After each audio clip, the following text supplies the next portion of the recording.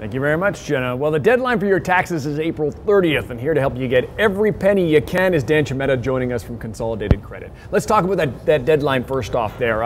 What happens if I don't have my taxes in by the 30th? Yeah, then you're assessed a late penalty of 5% and then 1% every month thereafter. So when you look at the 12-month course, you're looking at 17%. Wow. So it's pretty significant. We want to make sure that we file even before April 30th. That would be beneficial to everybody, I think. Yeah, especially the person who's putting it through processing it for me. What happens, although I don't have to file if they're going to owe me, right? If the government owes me money.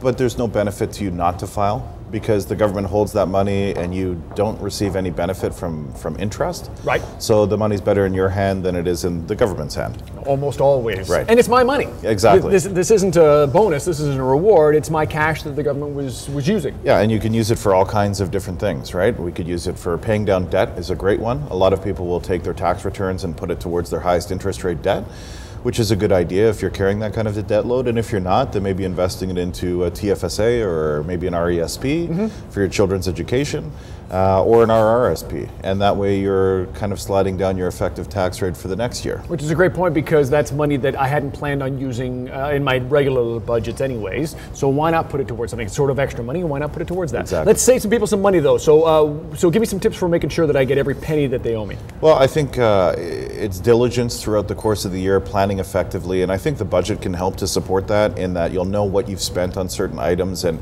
if you've kept receipts, it's important as well. Right. Oftentimes people lose receipts for medical expenses.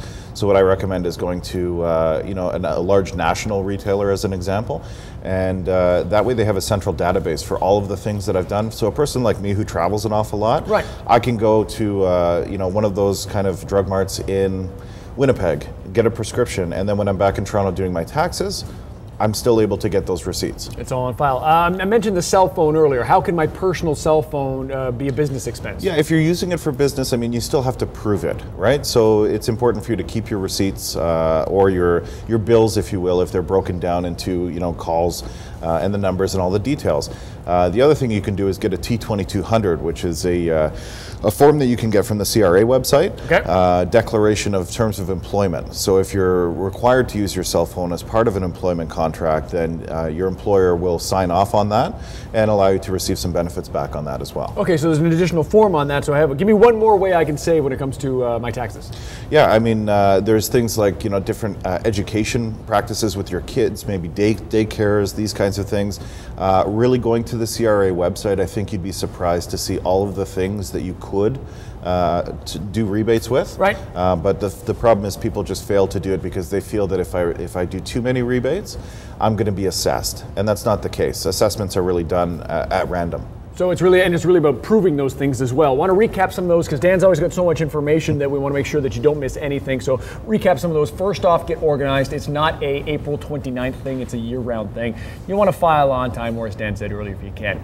Find those tax credits. Lots of links for you on breakfasttelevision.ca. Don't forget about things like transit student loans and things like that. Your student can actually save you some money, mom and dad. Your cell phone, if you can prove it, can actually save you. And don't forget that child care as well, because that can be a big difference for a lot of people when it comes to their budgets. More information on breakfasttelevision.ca. Going to take a break. There's still plenty to come today on BT. 'Cause I'm the tax man. Yes, I'm the tax man. I dig